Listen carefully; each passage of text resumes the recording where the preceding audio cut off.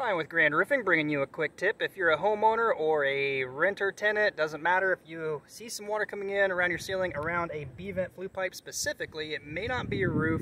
Some things you can look for real quick. This guy called about a leak in his utility room right down in this area. Had a furnace guy out, said that it's not an inducer or whatever he saw that was going bad in water and condensation issues. Said it looked like it's something to do on the roof. I get out here, look at it. Bee on my arm. Everything with the vent cap looks fine, minus a little bit of hail damage. This had some caulking around it. I just took it off and figured I would shoot a quick video for you guys. It looks like the pipe itself was raised up ever so slightly, and there's a nice gap right here. And it's close enough on a heavy rain hitting this and splattering up. It's catching the pipe under here and just trickling down the pipe running in. And that's where he's getting water on his furnace, thinking that was the issue.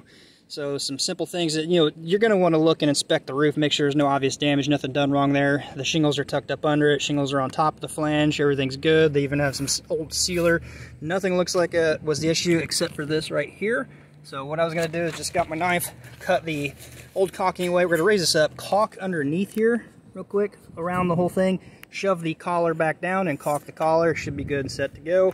Just a quick tip for you guys. Hope it helps. If you could, give it a thumbs up. Until next time, be safe. We'll see you then.